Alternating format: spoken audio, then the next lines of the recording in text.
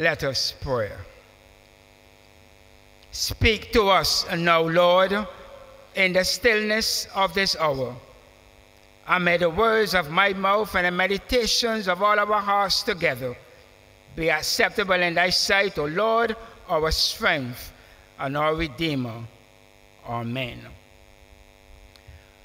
Romans chapter 13 and verse 14. Instead, put on the Lord Jesus Christ and make no provision for the flesh to gratify its desire. John Wesley said, making an open stand against all the ungodliness and unrighteousness which overspreads our land as a flood is one of the noblest ways of confessing Christ in the face of his enemies. Unquote.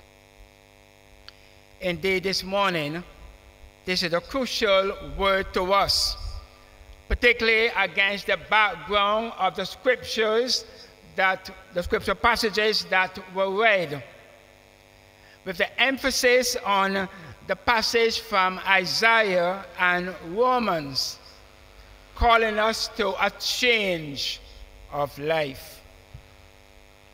As I indicated earlier, today is Advent Lord's Day, the start of the church's liturgical calendar. And over the first 4 Sundays, we are expected to focus on the second coming of Jesus Christ. I'm well aware that our celebration for Christmas will come in along that time, but let us try as much as possible through the readings and the reflection of God's Word to focus on that very important expectation, the second coming of the Lord Jesus. It is easy for us to be religiously wrapped up in preparing at this time. For example, we may sing the appropriate hymns as we have done this morning. And then we can also reflect on the associated passages of Scripture. But that is not all it is to it, as important as those things are. We as committed Christians can even rededicate our lives to Jesus Christ, something that we will normally be doing from time to time. However, a crucial aspect of our Advent preparations is the way in which we presently live in communities and the value system that we will embrace. Will we as a people of God seek determinedly and purposefully to live in Jesus Christ? Would we as people of God take in with us the value system indicated by Jesus Christ? Will we seek to promote this value system in all aspects of our lives, not only domestically, but also in business and commerce? Undoubtedly, there is a huge scourge on our country, this and others, in relation to crime and violence, which is a worldwide problem, with bloodshed and mass abuse occurring. Indeed, each of us will feel the pinch. For in a cultural and civilized nation such as ours, in St. Vincent and the Grenadines, we cannot escape the effect.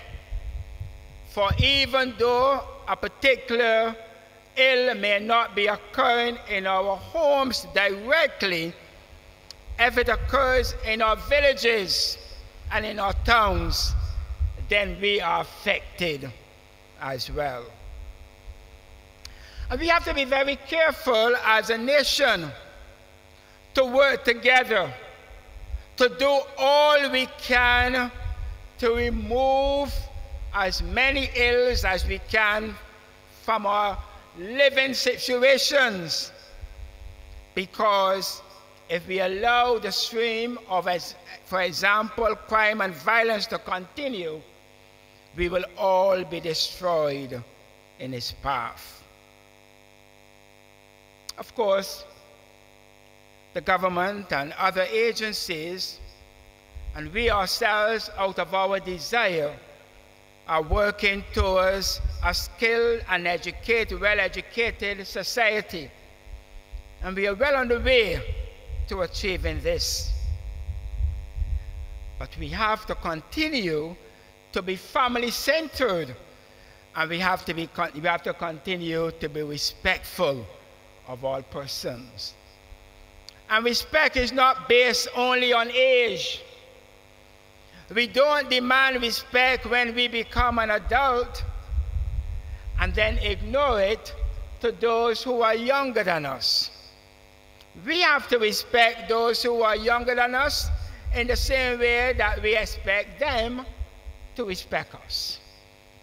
Respect works both ways. We have to respect persons in our homes in the same way that we will respect individuals who are over us in our workplaces. We must respect each other as we play games together, even when we are on the losing side, whether it is playing directly or hailing for a team, as will occur now with the World Cup going on.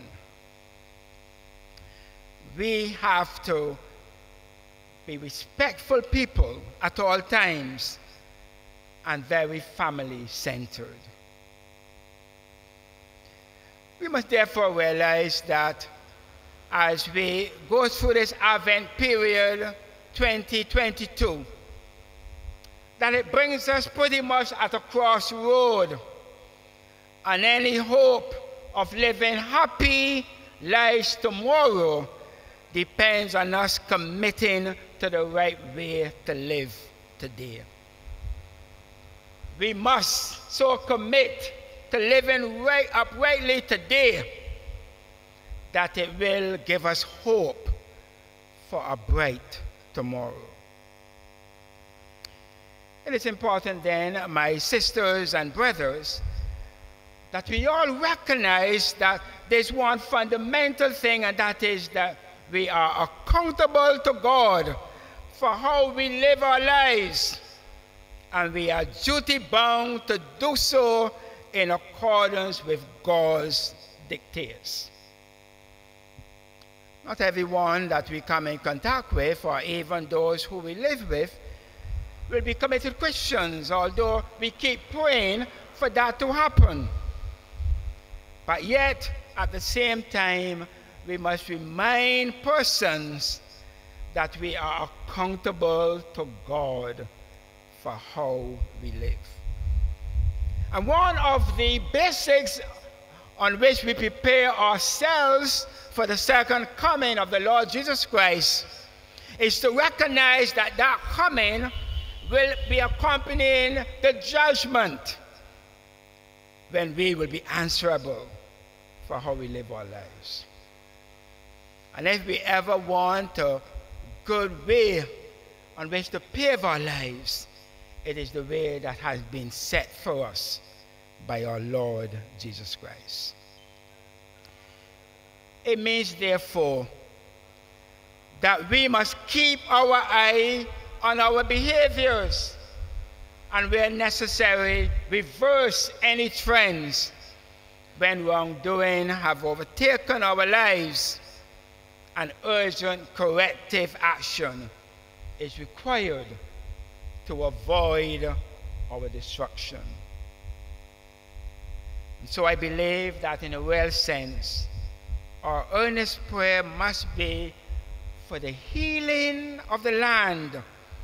And the healing of the land is not just about the material services of rocks and dirt. We're really talking about all of us. When we talk about the healing of the land, we are talking about all in that land. Animals, trees, we ourselves, etc. This passage of scripture that we have used as our text today challenges us. Put on the Lord Jesus Christ and make no provision for the flesh to gratify its desire. These words form part of that marvelous letter by the Apostle Paul to the Christians in Rome, as he wrote to encourage them, for he had planned to pay a missionary visit to them and to minister among them for a while. Of course, history will show that that never happened the way that Paul envisages it. And even though he went to Rome, he did not go there as a free person. And while he would have had an opportunity to minister to persons who would have come to him while he was under house arrest, it was not the kind of widespread ministering that he had in mind. At that time, the Christians in Rome not only had to deal with persecution for one reason or the other, and in fact we are told that the reason why this Christian community had developed in Rome is because persons had run away from other places because of the persecution against the church generally. But in addition to what was happening to them on the outside, there was also, like us, the inner struggle that was continuing with evil seeking to overthrow good. And you and I must admit that that's the inner struggle that we have all the time. In fact, the Apostle Paul, as he wrote in this very book, the Romans, indicated that as he lamented that the things that he wanted to do, he found it very difficult to do. And the things that he did not want to do, those were the very things he did. And he summed it up, "O wretched man that I am." And as though crying out in lament and hopelessness, somehow he was able to come to the realization, thanks be to God through Jesus Christ. That is our answer as well. For we cannot deal with these situations alone. Beating souls into plowshares and spears into pruning hooks, as Isaiah spoke about, are not simply done. For we are not talking here about equipment. We are talking about a change of behavior, a change of our character, the internal change that we Methodists call sanctification, and the transformation of our lives that result. This changed behavior must first start in the mind, propelled by a burning desire to be transformed away from bitterness. And you and I must have that desire. You and I must want to be changed. You and I must want the Lord to carry out His will and His way in our lives. Bitterness conjures up all sorts of ill emotions which propel evil schemes and plans. It is very interesting that in the passage that we read, Isaiah chapter 2, verse 1, it speaks of the world that the prophet saw. In other words, he saw a renewing of the mind. And I'm reminded of two powerful verses from the letters that the Apostle Paul wrote.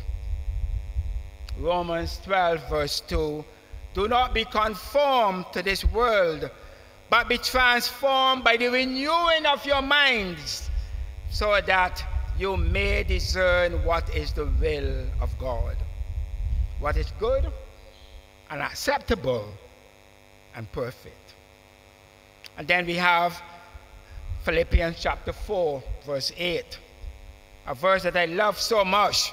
Whatever is true, whatever is honorable, whatever is just, whatever is pure, whatever is pleasing, whatever is commendable, if there is any excellence, and if there is anything worthy of praise, think about these things. For us Christians, Jesus is the light of the world. And walking in this light demands that in addition to a constant change in our thinking, we must surrender our lives to Him. There's no option really if we want to see the change come about. There's no option. For it's not we accept the Lord and we ignore Him, and if we ignore Him, things will still go okay. It wouldn't go okay. And so we are talking here about the complete rule of God over our lives. We talk very often about the kingdom of God. And when we mention about the kingdom of God, that is really what we are talking about. For God to so completely rule our lives that He become the number one in our existence, with us striving to do that which He calls us to do. This is fundamental to our living as Christians and bringing about the change that is necessary. Of course, we must not expect that these things are going to just happen like magic overnight. No. For just as God will carry out His work within us through the Holy Spirit, as Paul says in Romans 12, we must keep submitting ourselves as living sacrifices to God. There's something, though, that we have to keep at the front burner at all times, and that is recorded in Matthew chapter 6 and verse 33. Strive first for the kingdom of God and His righteousness, and all these things will be given to you as well. In so doing, we firstly receive forgiveness for our wrongs as we confess our sins to God. And then we are expected to forgive those who have wronged us. So while we are being forgiven, we also have to forgive. And of course, we have to recognize that it is the Holy Spirit that gives us the inner strength that we need as we submit to the power of God, breaking us and remolding us. A well-known Charles Wesley hymn carries this stanza. He breaks the power of cancelled sin. He sets the prisoner free. His blood can make the foulest clean. His blood availed for me, unquote. We need to send the good news that we are not beyond redemption. We are not beyond transformation. Regardless of what may have happened in the past, whether we want to call it a generational or ancestral curse, that can be broken by the blood of Jesus Christ upon our lives. And so this morning, through believing in Jesus Christ and confession of our sins, we may first of all receive forgiveness and a new life in Christ.